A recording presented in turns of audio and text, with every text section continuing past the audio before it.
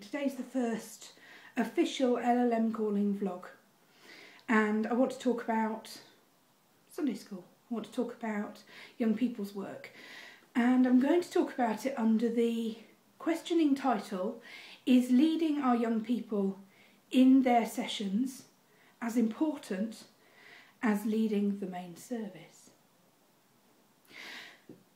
I will start from the position of absolutely yes. To me, it is fundamentally part of the whole church provision. It matters that our young people have qualified and passionate and called people leading them, people who want to share their faith, want to answer questions, want to challenge the young people in their own understanding of the Christian faith.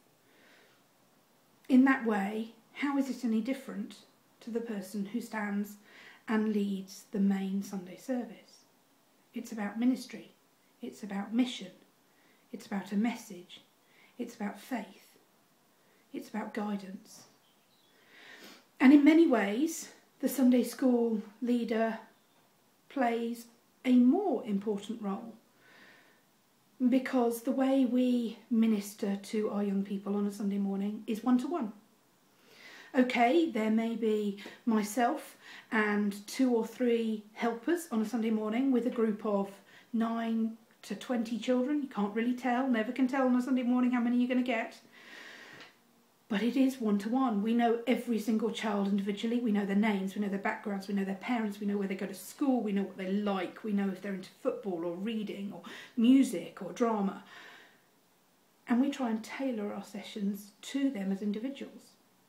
How many people can say they do that on a Sunday morning in their main service? How many preachers can say they do that with their sermon? Let's be clear, it's almost impossible, and we all try when we preach to make sure we're connecting with as many people as possible. But in Sunday school, it's necessary. If you don't do that, then you're not getting the kids interested. You're not holding their attention. Why would they want to come? And our young people don't come because they're forced to come. Our young people love to come. They bound in, they run in, they enjoy it, and when they're given the opportunity to invite friends along, they do. Now that is praise indeed, I think, for the ministry that we are lucky enough to have 12 passionate leaders taking the leadership role in. So what do we do on a Sunday in Sunday school? Well, how do I prepare a Sunday school session? Well, I look at 3 things. I look at message, I look at ministry, and I look at mission. That's how I look at my Sunday school sessions. And it's well known, and it's all over the internet, and you can find resources for this left, right and centre. It's not a problem, it's nothing new, I haven't invented it, it's nothing particularly clever, but it does work. So each week that I'm leading, and I lead about once a month, I will be looking at what's the message that we're going to give today. So for example, at the moment we're working through the Lion Storyteller Bible. So I will know which story it is that I'm going to be leading on. So the week coming up, this Sunday coming, I'm doing Jonah the Groaner from the Lion Storyteller Bible. It's the story of Jonah and the whale. It's fabulous. And I'll be thinking about what the message is. What is it that I want our young people to go away knowing from this story? What is it about this Bible story that they will carry through with them into their week? I'll be looking at the ministry. So how am I going to deliver that? How am I going to be able to get that across to them? How are they going to be able to be intrigued by this? How will that work? And then there's the mission. Okay, so you've heard this Bible story and you've enacted with it and you've done some activity around it. But what's that changed in you, and how will that affect how you are this coming week? Now, to me, that's the same as a preach. For a preach in the main service, I'm thinking about the same things. What's the message I want to get across?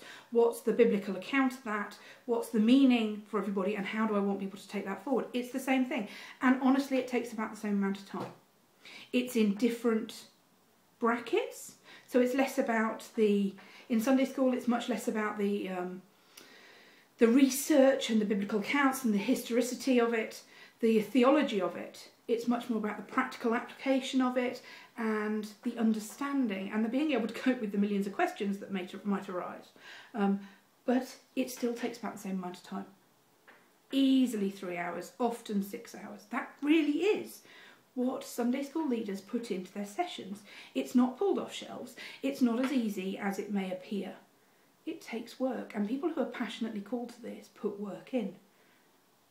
I believe the church, and by that I mean the entire Christian church, not our church locally. In fact, our church locally, St Nick's, embraces Sunday school, embraces our youth, embraces the leadership, supports and nurtures. It's fabulous. But the church wider, I don't believe values the ministry to the young people as much as they value the ministry to the adults. It's a broad generalisation. I'm being facetious. I know I'm being facetious, but I believe that it can appear that way, and in some places I think that is the case. So this is about, it's not how it should be. Our young people matter. They're the future. They're the future of our church. They're the future of our faith. And to be honest, they're the ones that have the questions. They're the ones that are open, and they're the ones that listen. They're the ones that hear. And they, every single week, I lead Sunday school, teach me something. I learn from them. I grow with them. I adore it. The ministry blows me away time and time again.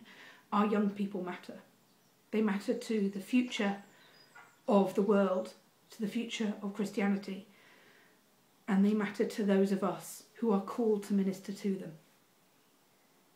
Bye.